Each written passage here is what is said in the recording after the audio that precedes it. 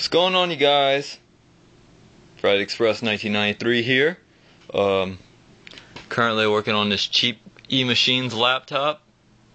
This is a eMachines E627. And as you see, it has a broken screen. This is a computer that got a little bit of abuse. As you see, look, there's a big bad crack which y'all can all see on the video. And look at how bad the screen is. It looks like it's doing like a CRT monitor doing its refresh rate like on certain videos I find on YouTube.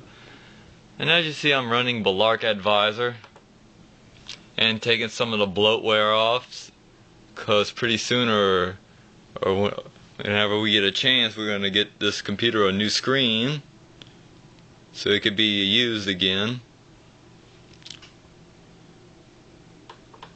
And Bloatware Advisor, if you're wondering what that is a program like Specky. Tell you all about the system information. Tell you when the last login and all that other good stuff.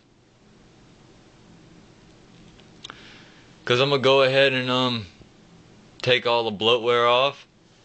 And we're going to get this laptop back in use again pretty sooner or later.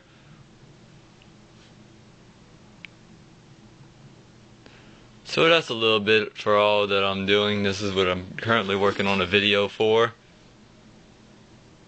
Then once I get the screen replaced, this laptop will be fully back in action.